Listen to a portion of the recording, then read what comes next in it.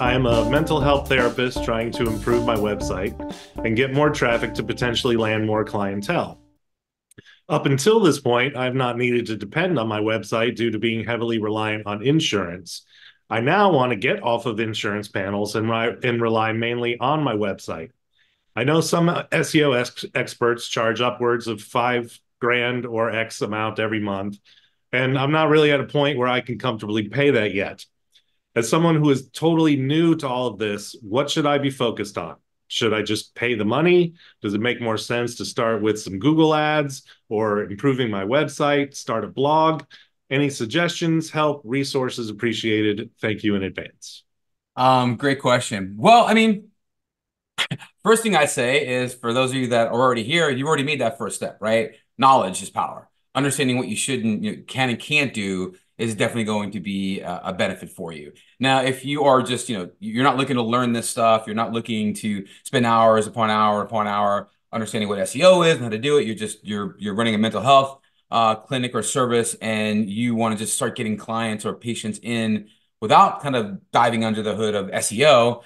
Honestly, some of the best ways to do it would be to really focus in on your Google business profile, right? So most of the times, your health professionals like this are going to be looking for local folks to be, their patients, or they're going to physically come into their office and help them, with their mental health.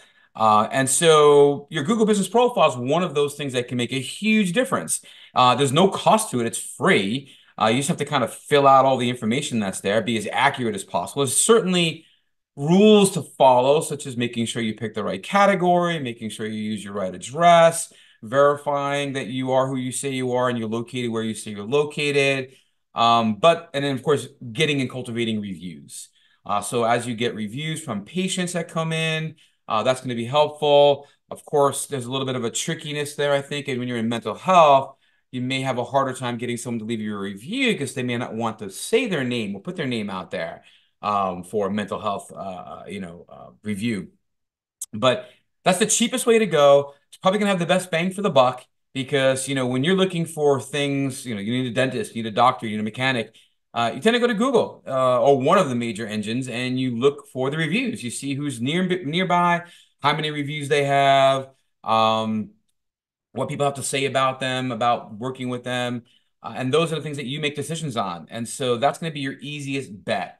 You could certainly go ahead and do ads with Google ads, or for your industry, I believe you could do a Google local service ad, the Google guarantee, the Google screen. This is where Google basically checks your credentials and says, yeah, you're a licensed person to do this kind of thing. And it would generate phone calls. But these are going to be expensive, okay? These are, you're paying per lead as opposed to per click. And per lead, it could run you, depending on your industry, from $20-$25 per lead to $100 or more, depending on the industry that you're in. So paid ads are great, but you've got to get it just right. You've got to dial it in right. Otherwise, it could really run you a lot of money. And then Google ads or even Facebook ads, same thing. It may take a little while for you to find an ad that works, for find an ad that actually converts to a client. You have to make sure that wherever you drop those people from those ads, like the paid clicked ads that go from a Google ad to a landing page on your website somewhere, you have to make sure that those landing pages are built properly, that there's good content on them that's original, that you're offering something of value in return for collecting that user's name and email or phone number or both. What are you going to give them? Are you going to give them a discount on their first thing? Are you going to give them a free consultation? Are you going to give them some gift card or something? Like, what are you going to offer them to give you that name and phone number and email so that you can kind of continue to reach out to them? So, and it's expensive. You have a lot of other people that are getting in there, a lot of other people spending a lot of money who've been doing it a long while. And you just may find that it costs a lot of money. So you really have to track your return on investment. If you're spending, $3,000 a month in ads and you're getting 5 clients, but those 5 clients only pay you $500, a month, well, you're actually losing money then, right? What, $2,500, and you're spending 3, so you're actually losing money. So you might be getting clients, but there's no return. So you've got to track that a lot better as well. So, I mean, those would probably be for when I have people reach out to me and can't afford our agency service fees.